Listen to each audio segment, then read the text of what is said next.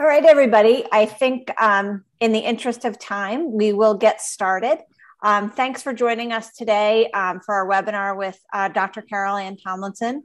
My name is Claire Coop-Scott, and I am the Manager of Marketing and Professional Learning at EduPlanet 21. We're going to do a few brief introductions before we get started. And then as we're doing that, also use the chat feature to introduce yourself to us and one another. Let us know kind of where you're coming in from. We're delighted to be offering this webinar in partnership with New Hampshire ASCD. And I'd like to give their president, Steve LaBelle, an opportunity to welcome you. Hello, everyone. My name is Steve LaBelle. I'm president of New Hampshire ASCD and an instructional coach here in New Hampshire. On behalf of New Hampshire ASCD, we are thrilled to see so many people and welcome you to this webinar. We're extremely pleased to be partnering with EduPlanet 21 in this great opportunity to listen and learn from the world-renowned, I did fangirl just a little bit with Dr. Carol Ann Tomlinson. I really am looking forward to her presentation today on 5 ways to create a culture that supports a differentiation. And I'll pass it over to you, Claire. Great. Just let you know, we have a few things, just a few housekeeping things before I turn it over to Carol. We are recording today, and all attendees and registrants will receive a link to the recording by Wednesday. Carol also was nice enough to share her slides, so we'll share those as well. If you have questions during the session today, if you could use the Q&A feature in Zoom, we'll put those together, and as time allows at the end, we'll respond to those. You can interact with one another using the chat feature. That's the easiest way to do that. And after, as I said, after Carol is done presenting, we'll talk a little bit about how we work together, EduPlanet 21 and Carol, and we'll respond to some questions. I have included our Twitter handles on the slide, so if you're sharing your experience on social media, be sure to tag us. So now it is my pleasure to introduce Dr. Carol Ann Tomlinson. I could probably fill 30 minutes to review all of her accomplishments, but we don't want that today. She would like to share all her expertise with you. So she's a William Clay Parrish Jr. Professor Emerita at the University of Virginia School of Education, where she served as the chair of the Educational Leadership, Foundations and Policy, and was co-director of the university's Institutes on Academic Diversity. She was a public school teacher for 21 years and the Teacher of the Year in Virginia in 1974. At UVA, she was named Outstanding Professor in 2004 and received an All-University Teaching Award in 2008. Her books have been on differentiation have been translated into many languages. And in 2021, she published one called So Each May Soar, The Principles and Practices of Learner-Centered Classroom. We're excited that she works with us as a PLUS author, collaborating on professional learning about differentiation. And today we've asked her to focus on leaders, educational leaders, and how you all can create a culture in your school and district that celebrates differentiation. So with that, Carol, thank you so much for doing this with us today. And I am going to turn it over to you. Great. Thanks to all of you for being here today. I salute you for having had what is no doubt a busy day, because they always are in this year, especially in school, and still finding time to do some thinking about topics that are important for you and the people that you work with. So I'm very happy to have a chance to spend a few minutes with you on this. As Claire said, my topic today is 5 ways to create a culture of differentiation in your school. And that is built on the information I'm going to share with you comes from, I guess, 3 sources. I have had the pleasure of working at the university on some research teams that studied school change. And I have read volumes of people who write about school change, and most particularly have had a chance to be in schools that have taken on the really formidable job of making significant change in their schools to benefit both their students and their teachers. And I think it's that latter group that always speaks most powerfully to me, but all of those sources merge. So here we go. Claire has a question, I think, that she's going to pose for you in the chat box now. Am I correct about that, Claire? You are. Okay. And when folks respond, if you could respond, make sure it says to everyone if you're able to. I have those permissions on. And if for some reason you can't see the question, I'll read it to you just so you'll know what people are pondering for a few minutes. What do you think is the most important thing a school principal can do to create a culture of differentiation in his or her school? Claire, I'll give you a couple of minutes to respond. Carol, would you like me to read some of the answers? Sure, if you'd like to. Yeah. So one was modeling it for differentiating for staff, differentiated professional learning, being flexible for and encourage teachers to be as well. Provide specialized professional learning, focus on students. There's lots of great things. Culture of equity. Okay. So we good to go? Yeah, I think you're good to go. Okay. Okay, great. So having listened to those and read most of them myself in the chat box, I may not have much new to tell you, but we'll give it a try. Your answers are right on, I think. So I'm going to suggest to you that creating a culture of differentiation in your school involves at least 5 categories that are somehow easy to overlook in the crazy world that we live in. One is to really authentically understand what differentiation is. I'm convinced that if I'm in a school with 50 faculty members, there are at least 50 definitions of what it is. Very few times do people have a school-wide definition. And most of the time, there are about as many misunderstandings as there are understandings. So a leader really needs to understand that authentically.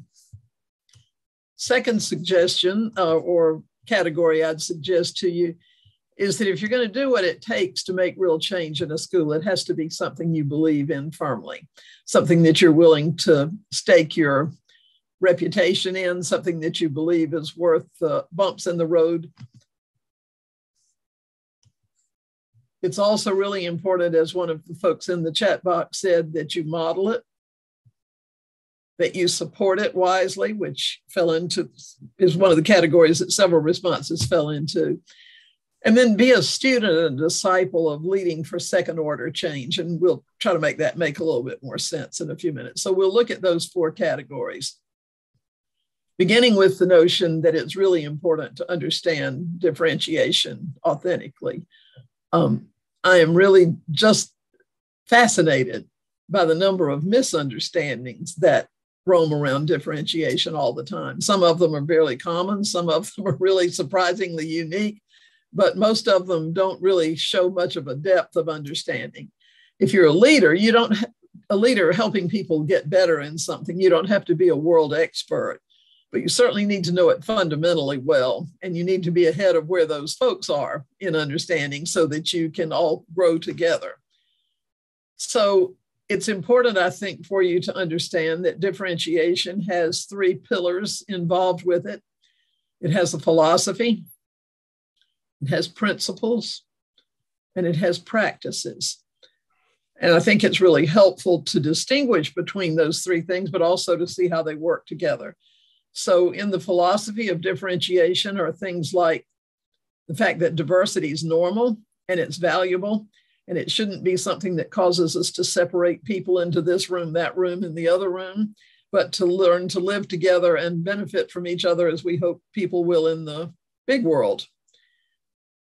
That teaching and learning need to focus on a growth mindset. We do so many things in life and in school to signal that some kids are capable and others aren't. And kids pick up on that really quickly. And so sometimes we have a big job to do to help both teachers and students learn what it means to believe in the almost endless capacity of people to grow. That our job is not to cover a curriculum, it's to accept the responsibility for maximum growth that's possible for each individual in our classroom. Anything else, it seems to me, is not a good bill of sales for people to come to school. And one of the things, again, mirroring one of your responses in the chat box, is that differentiation, along with many other things we ought to be doing in school, should remove barriers that keep all of our students from having equity of access to truly excellent learning experiences. Almost all schools have some really excellent learning experiences, but many times most of students don't access those. Differentiation wants everybody in the same room and then to teach up so that everybody has access to real excellence in their schooling and in their lives. Principles that we need to have a learning environment that is invitational to all kids and serves as a catalyst for learning. That if we're differentiating curriculum that bores the socks off of kids and has no relevance in their lives, we've lost so much power, it's hard to recoup it. We need to use formative assessment persistently to know where students are as they grow so we know how to differentiate.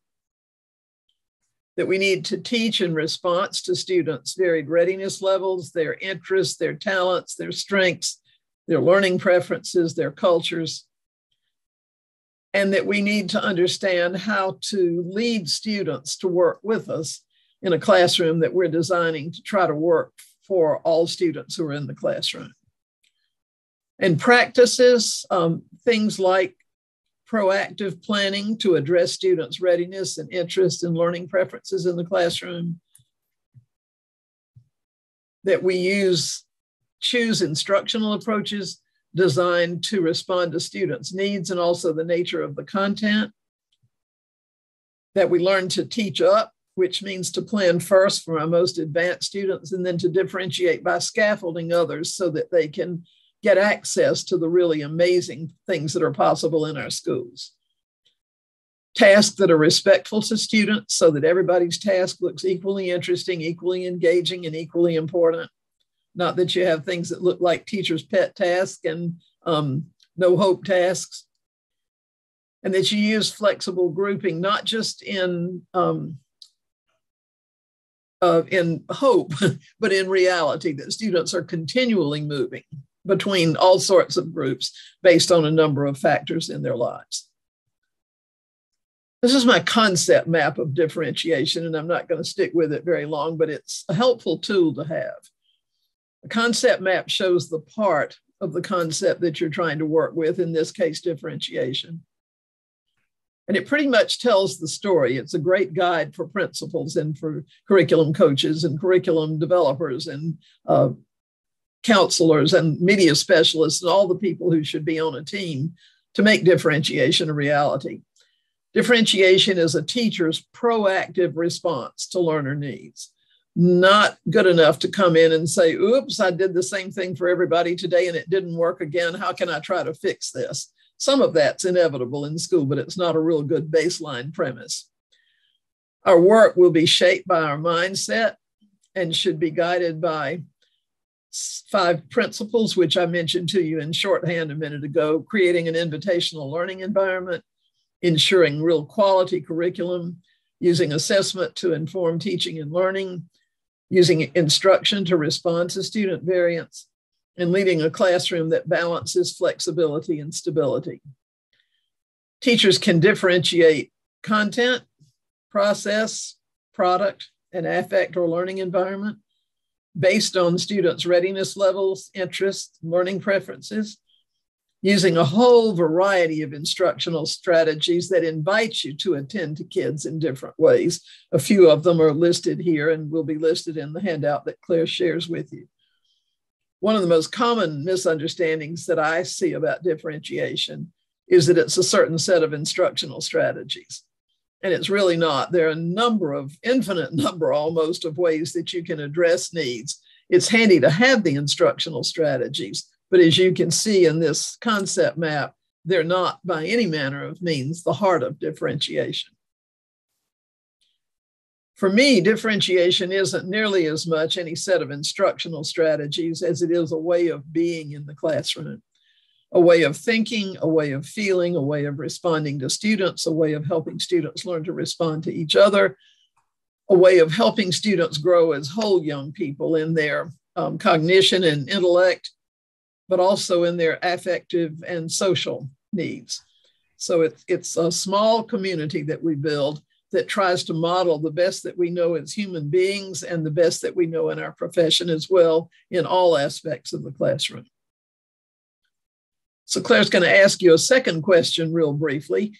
Given that introduction, what percentage of teachers that you work with do you think have a deep, authentic understanding of differentiation? 10, 20, just go by the tens. 10, 20, 30, 40, 50, 90, 100, what would you say? The highest I see here is 50%, Carol. See a lot of 10%. No, the highest I see is 50, and the most often repeated one is 10%. 10%, yeah. So, bottom line, whichever way you go there, we've got a distance to go, and that affirms my sense as well. So, first of all, or second, it's important to believe in differentiation firmly. Simon Sinek, who is one of my favorite authors because he seems to understand leadership as I've seen it at its best, tells us that there are only two ways to influence human behavior. You can either manipulate it or you can inspire it. And unfortunately, too often as teachers, we try to manipulate kids' behavior instead of inspiring it. And unfortunately, too often as leaders, we try to manipulate teachers' behavior instead of inspiring it. The inspiring thing goes much, much further, sells much better, can last much longer with people. And so your belief becomes really, really important there. Sinek tells us something that is also revealing to me. He says that he and his colleagues have studied many organizations of all kinds. And they find that the ones that really excel, the ones that really have a mission, not on a piece of paper, but something that's sort of in the blood of the people who work there and that make a real difference for the people they serve, don't begin by saying, what is it we're getting ready to do here? A thing called differentiation? Oh, wait a minute, I don't even care about the what. Just tell me how to do it. What's the first thing I need to do? What's the second? What's the third? And then maybe some night we wake up and say, why are we doing this anyhow? Or maybe we don't. Sinek says that great organizations begin with why. Why is it worth our time? Why is it worth the upset it's going to cause? Who are these human beings we're serving? What are their deep and genuine needs? What does it mean to be a teacher? Why are we after this big thing? And so to really be able to inspire people with something that makes them say, yeah, I know you're right. I guess I wish you weren't, but I really kind of know you're right. And you seem really excited about this. And I kind of believe I can trust you. So let's go. Starting with why is really critical. And that takes a leader that has the confidence to say, if this is my one bet as a professional educator, it's the right one. And we're going to figure this out together. Steve Jobs says management is about persuading people to do things they do not want to do, while leadership is about inspiring people to do things they never thought they could do. And once again, my sense is that the school leaders that I have known who create schools in which differentiation is the culture, and where you can go in and come into anybody's class almost any day and see them doing wonderful things with kids as individuals and small groups and classes as a whole, are inspired people, not people who have been cajoled to do things they didn't care to do it. It comes, think about your life, people you see as leaders you admire. And what is it about that that makes you willing to follow their ideas, even if they're inconvenient? Sinek also says this: it's the work of a school leader who must guide the school community's recognition of a purposeful school, a place where people understand and reach for a moral calling. This provides a reason for their work that extends beyond and strengthens each person in the community and strengthens the community itself. The leader then works with others to envision and institute this critical vision of achievement and mutual support. I actually have come to believe over the years, partly because of experiences I've had in the classroom, but that teaching is really, or should be, a deeply moral calling, that it is a deeply ethical practice, or should be. And again, for someone to help us dig deeply into that and see ourselves as that purposeful adds so much to the work of teachers that is uplifting, even when other times are not. and certainly does so much to uplift kids as well. So understanding it, believing it so that you can be inspirational with that. And as one of you or several of you said in the chat box, modeling it. Leaders, if they are working correctly with teachers and trying to guide them in differentiation, ask those teachers to create an invitational learning environment, a place where every kid wants to come every day, even if they won't admit it. And even if they don't like any other class, that place is a place that they feel safe, accepted, welcomed, understood. They feel that they don't have to be somebody other than who they are to be okay in there. They feel like they're contributing. They know they have to work harder than they've ever worked, but they also know there is always a support system around them. Leaders ask teachers to use curriculum that's relevant, that focuses learners on deep understanding, that has authentic written all over it, and that uses clear what I call KUD goals, not just a statement that's sort of by the end of today, you'll know to do this, but what is it you should know specifically? What is it you should understand really well? And what should you be able to do? Because if we don't have all three of those pieces, we don't have enough to send the content out into the world. We can't turn it into action. Leaders ask teachers to use formative assessments to help themselves teach better, to help them the kids learn how to learn better, to be more in charge of their learning. They ask teachers to teach the way their students learn, not the way they're accustomed to teaching and comfortable with it, to make learning active, collaborative, purposeful, and transferable. And they ask teachers to create routines that balance predictability in the classroom and flexibility that makes room for all those different strengths and needs that kids bring.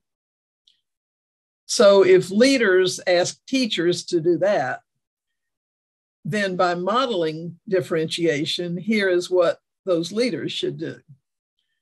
They should create an invitational learning environment so every teacher every day comes in there feeling safe, respected, honored, supported, purposeful, part of a collaborative team, uplifted, and they don't have to change their essential nature as a human being in order to be part of that team. We would ask the leaders then should also use curriculum, and there is a curriculum for differentiation, just like there's a curriculum for learning to teach art well or science well or learning how to do inquiry well. In terms of in-service with teachers or professional development, what is included in that in terms of content should be focused on the classroom, relevant to the teacher's needs and experiences, authentic. And what I mean by that is that it emphasizes fidelity to the intent and nature of the model of differentiation. There are 1,000 ways to differentiate. There's no pacing guide for it at all. But there is a philosophy and a set of intentions that needs to stay at the core of it for us to get as much as we can for ourselves and our students as we go. The curriculum should be focused on teacher understanding of what they're doing and why they're doing it and how to do it. And it should also have clear content goals of knowledge, understanding, and skill that are known by both the teachers and the leaders. School leaders should use pre and ongoing formative assessments to help them lead better and to help their teachers learn better how to continue to grow in being a better teacher that's responsive to the students they teach. The principal or building leader should also provide learning options, should say learning and teaching options that match a teacher's readiness level, that tap into teachers' interests, that allow for teachers' learning preferences, and that's active, collaborative, purposeful, and transferable. And the principal should work with faculty to create cycles, expectations, criteria for success, timelines, and other things that balance both predictability, so there are no great surprises, but also flexibility enough for teachers to learn in ways that they learn most effectively. So whoever said in the chat box, model it. It's not quite as easy as it seems, but it is mighty powerful. I had a chance to spend a good bit of time in 2 schools a number of years ago, just serendipitously at the same time. Might have been better not to be doing it at the same time, but it was pretty cool. One was an elementary school in the Midwest that had the reputation of a great school. People moved to the neighborhood to be there. The principal, who was a veteran, the teachers knew they were well regarded. It had a particularly strong special ed program because nobody put the kids away in separate rooms. They were integrated in just amazing ways into the classroom so that it benefited everybody. In other words, a prime fine school. The second school was a high school in New England, which had been a prime school in its day, but the demographics had changed and the situation in the area had morphed rather quickly. And the school was really a school in trouble. It was about to be put on probation by the state or taken over by the state. And it had a principal who was a veteran principal, but was new to that school. The way the 2 principals had to approach their task and the visions that they had were markedly different. And yet both of them modeled these things for their teachers all the time. And one of the things that I was struck by in both places was the power that that example set for teachers. Really struck them emotionally and helped them say, if it makes that much difference to us when somebody treats us that way, why aren't we doing it for the kids that we serve? Creating a culture of differentiation in your school also calls for leaders who support the change. And that support comes in all shapes and sizes and is infinite in its possibilities. But here are a few things that I think of. My friend Mike Murphy, who's an expert in leadership and school change, reminds me that one of the most important things that leaders can do, including leaders in classrooms for their students, is to make sure that there's trust in 3 things. In the case of leaders for differentiation in a school, trust in one another. How much do the teachers trust the principal to fulfill the promise of the work? How much do they trust each other to be real colleagues, comrades in making this move forward? How much do they trust the work that they're working on? Do they have a belief that differentiation makes any sense? Not all teachers do by any manner of means, and there are lots of reasons why that's the case. Probably beginning some with that word differentiation that nobody can pronounce too well.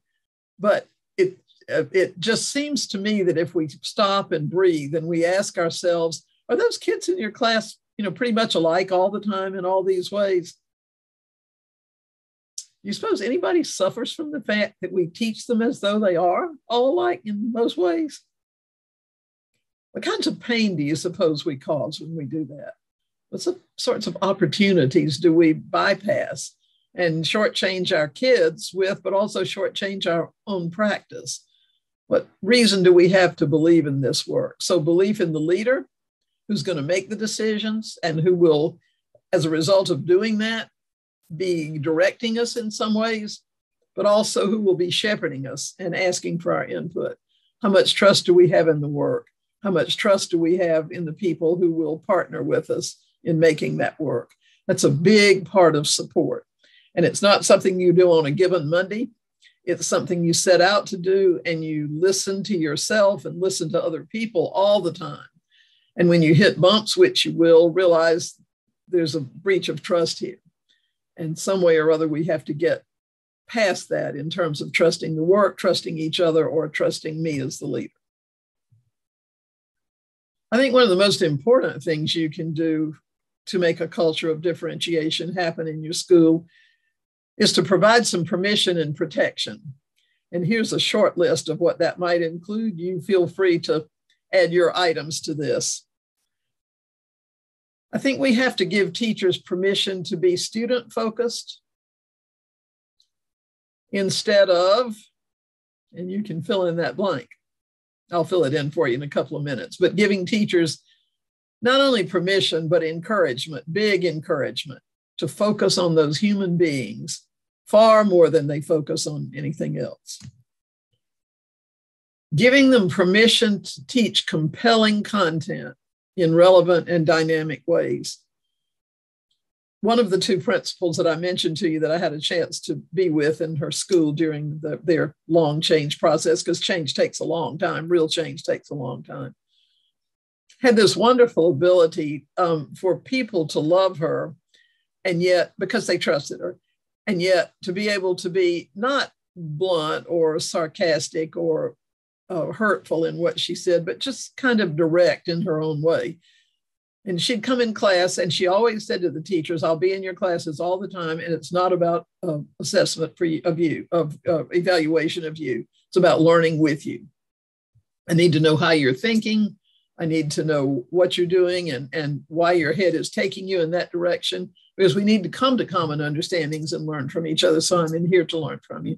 And she'd watch. And then if the teacher had a little time after that, she'd sit with the teacher for a bit. If not, she'd do it in the afternoon and just ask the teacher to talk about the lesson she'd seen. Where did that come from? And why do it in those ways? And what are the learning goals? And I heard her on more than one occasion say, I want to ask you a question I'm having a little trouble answering for myself. Why would any fourth grader have wanted to do what you all did today? And because the teachers sort of knew the answer to that and trusted her anyway, you could see them sort of wrinkle their brow and say, I don't think if they're normal that they would have wanted to.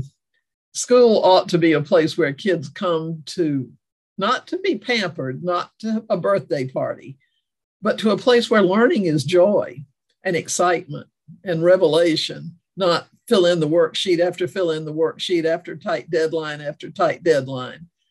School is where kids ought to learn that learning is one of the most powerful and positive influences in their lives. And some days it would be really hard for them to pick up that message. Help teachers know that you believe that, as one author I read says, curriculum is really about answering the question, what is life and who am I in it? Big deal, not there yet. Give them permission to fail.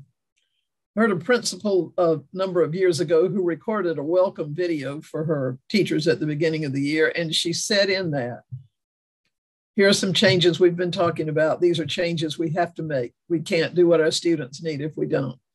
And I want you to clearly hear me say, I would rather watch you fail time after time in good faith than to continue to do the things that you know how to do and are comfortable doing. That's good permission. It's hard for people to fail, and I think particularly hard for teachers because we're seen as, those people are supposed to know everything. But we need to bust that myth really quickly in the year and help kids see us failing and learning to get up and do better. Fine to be able to say to a class one day, I had that brilliant idea we did yesterday, and I knew about 15 minutes in that it was not brilliant, and I really should have stopped you then because it wasn't working, but I didn't, and so we're going to try something different today. That's a good lesson for the kids. Give them space and time and permission and encouragement to collaborate. One of the chat box answers said that. Really important. Working alone in your classroom with the door shut isn't nearly as effective as pulling together with a group of teachers that are on your same grade level or on your same wavelength or whatever rationale needs to be used for getting groups together. Sometimes we don't feel we have permission. Often we don't feel like we have the space or time or resources, and that just doubles the chore of training, the weight of it. So here's my fill in the blank thing from the first item here. When it comes to protection, protect them from a soul draining focus on raising test scores. I'm an old creature. I've been working in education about 52 years now, or 53, going on 53. Probably started that test focus about 35 years ago. For the book that Claire mentioned that I had published last year, I did a bunch of work going back and looking at what has come from our 30 plus years of test focus. And there's very little very little to be said for it. On the whole, our scores are no better. In some places, they're worse. The kids that we said we wanted to serve the most have fared the worst. Our teachers are tired. Our kids are uninspired. We give tests to see if the test is going to work, to see if the test is going to work. We create pacing guides so everybody has to cover the same thing in the same way. And we now have a generation of teachers who only know how to teach that way. And so to stop that train also takes some real leadership. But I have to believe that most teachers would be invigorated by teaching the kind of stuff that, for example, Jay McTighe and Grant Wiggins espouse and that EduPlanet works with real closely, would have to be liberated with those ideas. It helps us answer the question, too, what is life and who am I in it and why am I in this teaching world anyhow? And this is a real one and a tough one. If you want teachers to make significant change, protect them from the 100 daily demands that have little to do with real teaching and learning. One of the ones that I see, this is one of 1,000 I could mention, well, maybe not 1,000, but a big bucket full that I see real often. I have to put a grade on my website, internet site every night for every kid in whatever it is we've done. That runs counter to everything that we know about the purpose of assessment, how we should be using it in school, and it eats gobs of time and probably generates far more angst and tension and difficult conversations than almost anything else we do. Not easy to make change happen. If you want to really promote change, support it, then you have to know what teachers need to know, understand, and be able to do in order to create professional development that sends them in a direction that is the backbone of what it is they're trying to do. And so in the handout that Claire sends you, you will see, you'll have a copy of this. There's certain knowledge teachers need to have at some point, certain insights, understandings, principles that should guide everything we do in a differentiated classroom, and certain skills teachers need to develop. This is the professional development. There are so many ways it can be received, so many ways it can be engaged with, so many different routes that it can go, and so many different emphases it can have. But this is the backbone, and this is what should guide us. It's actually a great thing to know because then there's not so much doubt about where you need to go. In addition to that, if you want to support differentiation, you have to get your folks beyond one of the most common things I hear about differentiation, and that is, oh yeah, differentiation, we did that in our school last year. Or, oh, differentiation, I already do that. I have been doing that now in classrooms truly for 50 years. And I learn every day, and I have learned so much over those 50 years about what makes teaching better and what makes differentiation better. And I'm not sure those two things are different from each other. And I absolutely know that if I had another 50 years to keep on, I would keep learning. So we need some mechanisms, sort of like this one. This is a rubric for how teachers might change as their learning environment matures, as their curriculum becomes more dynamic, as their use of assessment becomes more ingrained in everything they do, and so forth. This should not be used as an assessment tool for teachers, an evaluation tool for teachers. And I would never show this whole thing to a group of teachers and say, this is where we're going. If it were me and I were that teacher, I'd head right out of the room. But it's a great thing to be able to look at and use pieces of with teachers to set goals and make commendations and that kind of thing. Only if as leaders we have the knowledge of what it is we're trying to lead can we really do that. I want to say there, though, something that sounds like a contradiction, but it's not. The principal should not be the lead staff developer. Principal needs to be involved in teacher growth really fully, but it should not be the lead professional developer. Need somebody who's really both very good with teachers and very good with differentiation to do that. And from my experience watching what happens in schools, it's really important to find a person that's going to play that role for you and let them stick with you for several years so you can grow together. so that you're all on the same page about what it is you're aiming for, who's growing, who's benefiting from what kind of support, and so forth. Then finally, I'm going to suggest to you that it's really important, if you want to lead a school for differentiation, to be a student and a disciple of what it means to create second order change in a school. People who've studied the change process in schools and in other places talk about first and second order change. And differentiation is a second order change. And it's not an easy change, but like many things in life, sometimes the most difficult things are by far the most rewarding.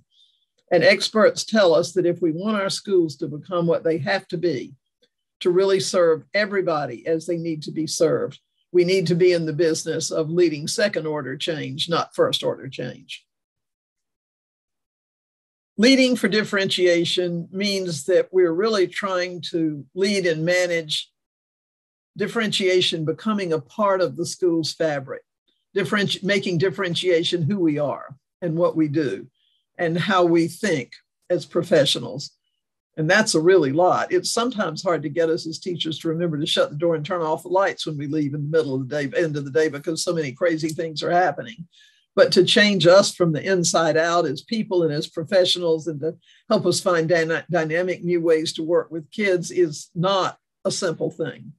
And it is second order change. First order change, when somebody comes to your school and says, well, I have these 5 really wonderful strategies you can use to help kids be deeper thinkers. And here's what they are, and here's how you use them. Here are the steps. Here are some illustrations. Let's participate in them. People in that room think, well, yeah, we've been doing some of this, but this is a little bit better.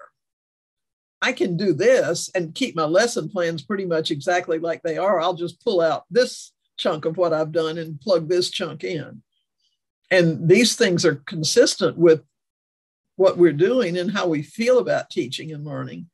And given what we learned today and a little bit more reading and a little bit of practice, I can do this with my knowledge and skills that are already in place.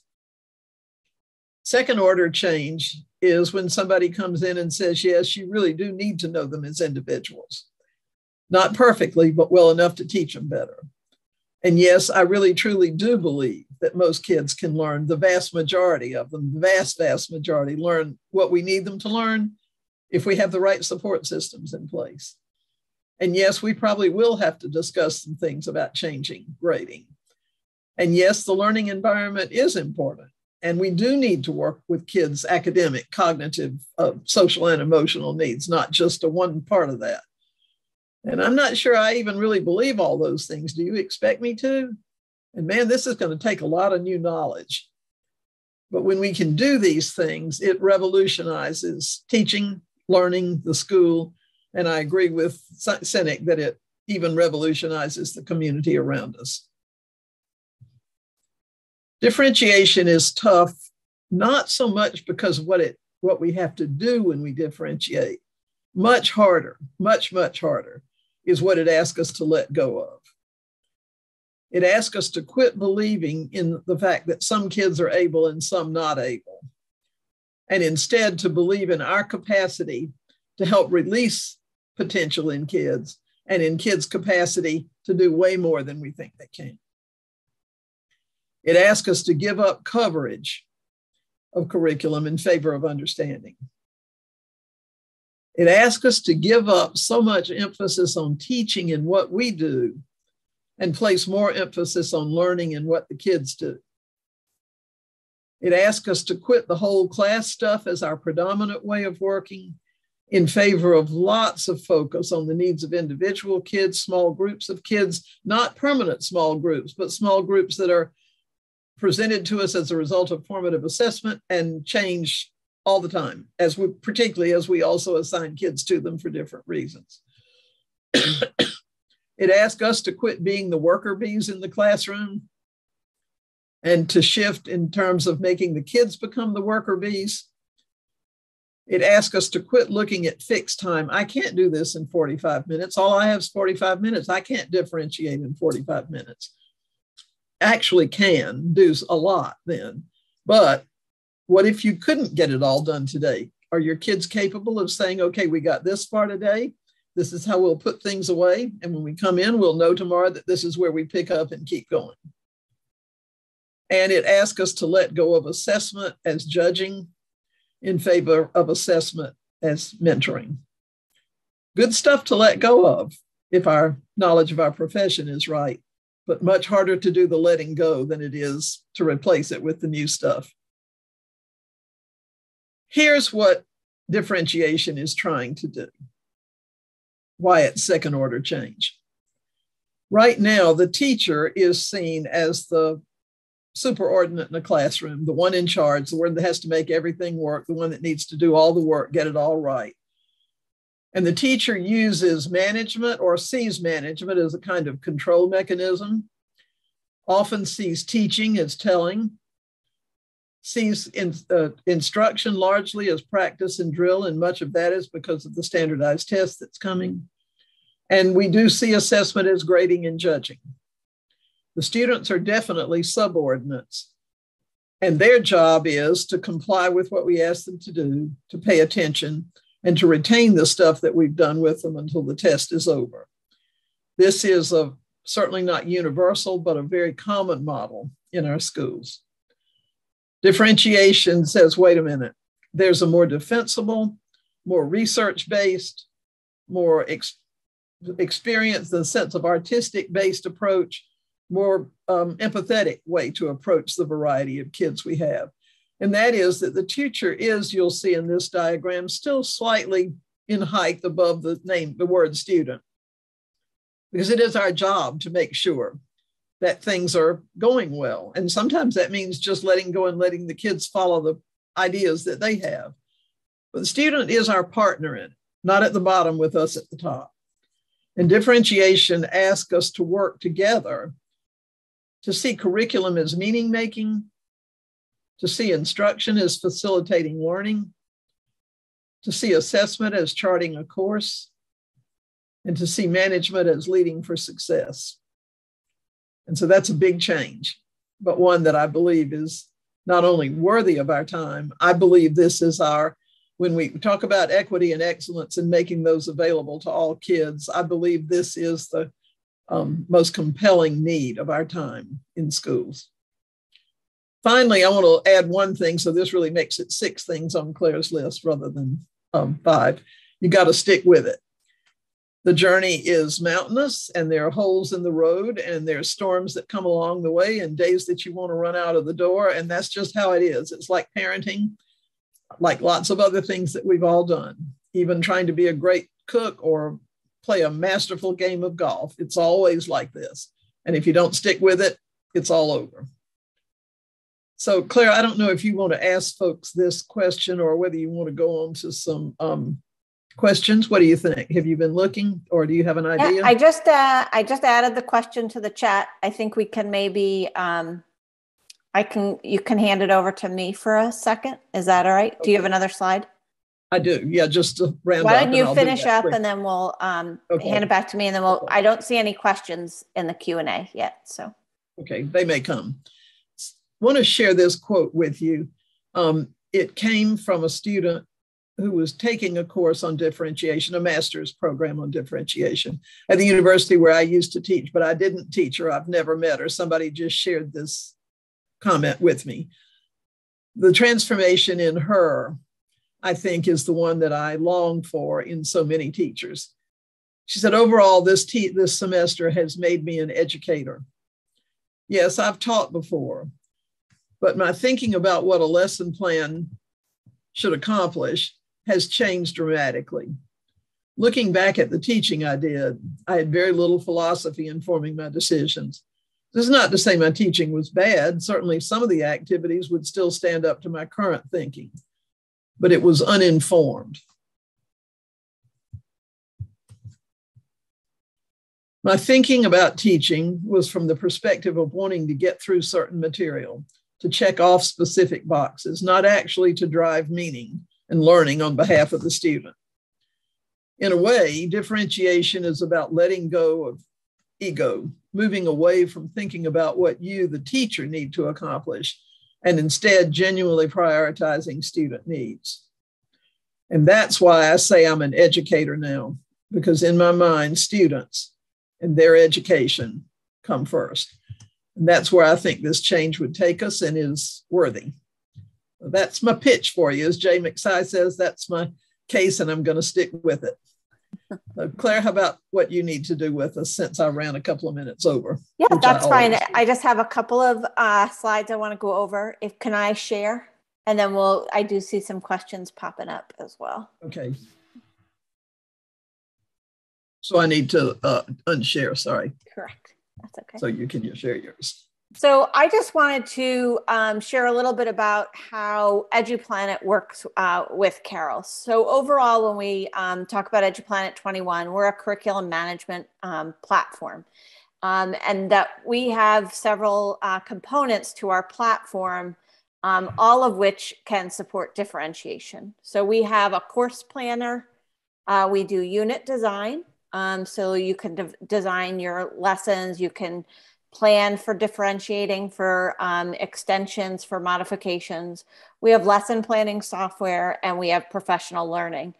And in terms of the professional learning, that's where we've been working really closely with Carol, in that she has been developing a differentiation in the classroom institute.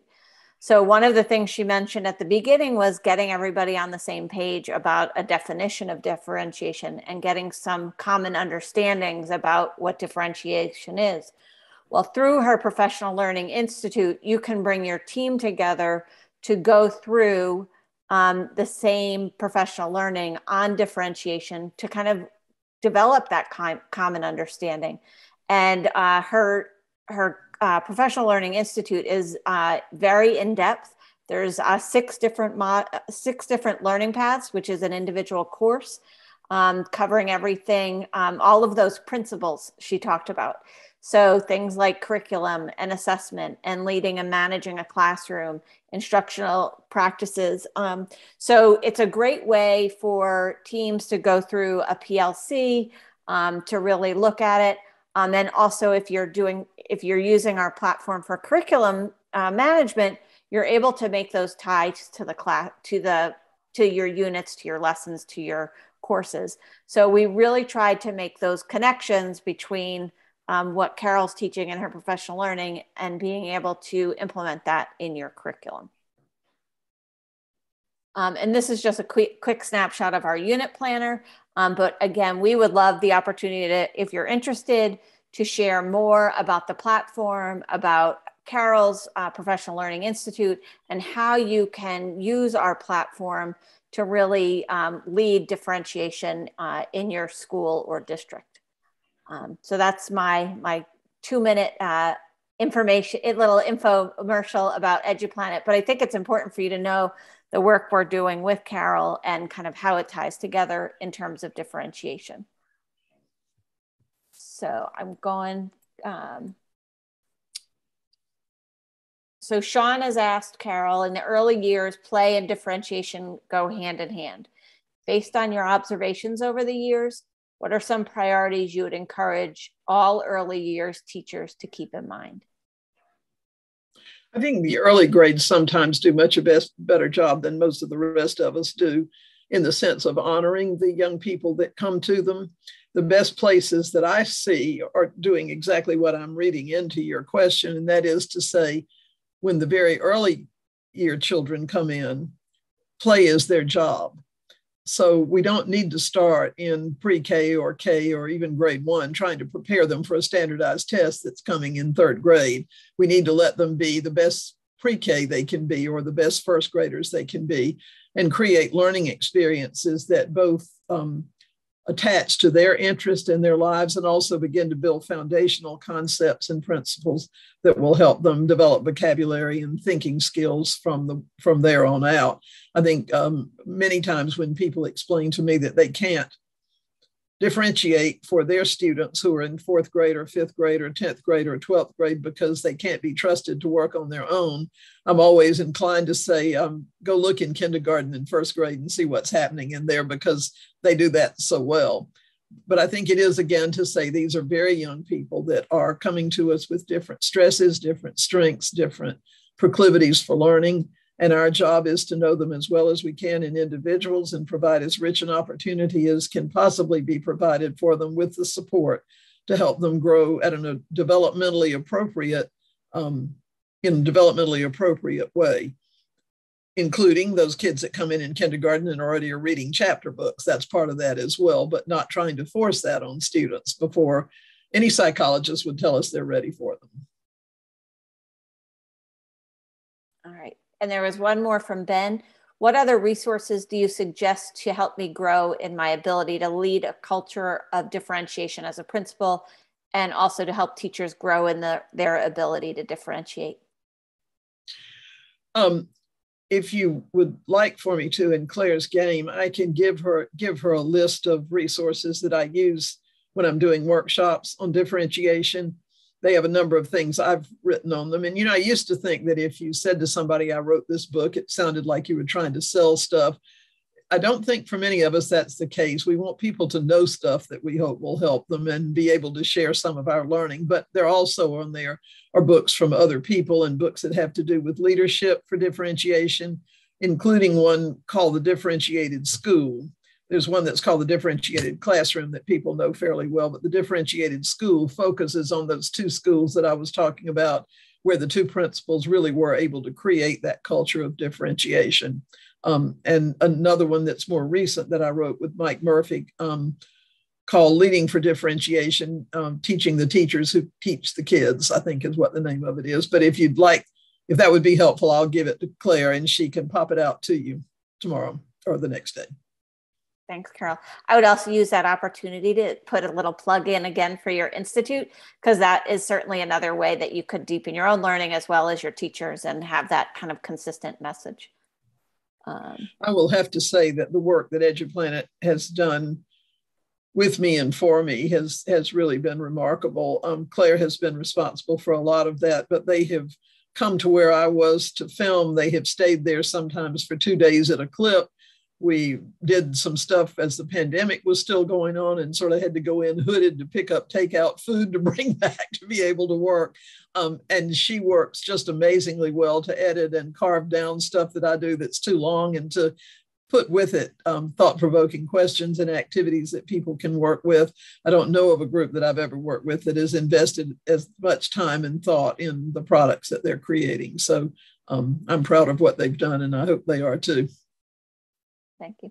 I do want to take an opportunity to introduce Jeff Colosimo. He's our CEO, and I know he wanted to thank everybody for joining us as well. Yeah, thanks, Claire. Wow, I mean, not much I can really add on that. Just a quick shout, Steve. Thanks to New Hampshire ASCD for helping pull this together. You guys have been a great partner over the years, and we hope to continue that partnership. And to Carol, I mean, just wow, your depth of knowledge and leadership is just amazing, and your willingness to share with everybody is just inspiring. So thank you. Thank you for working with EduPlanet. Thank you for all you've done in education, and hopefully we'll continue to do. We really appreciate it. My pleasure. It's how you learn. So I do want to thank everybody for joining us. As I mentioned at the beginning, we have recorded. We'll be sending that out tomorrow or Wednesday, along with the slide deck, and I'm happy to include a resource list as well. So thanks for joining us, and enjoy your evening.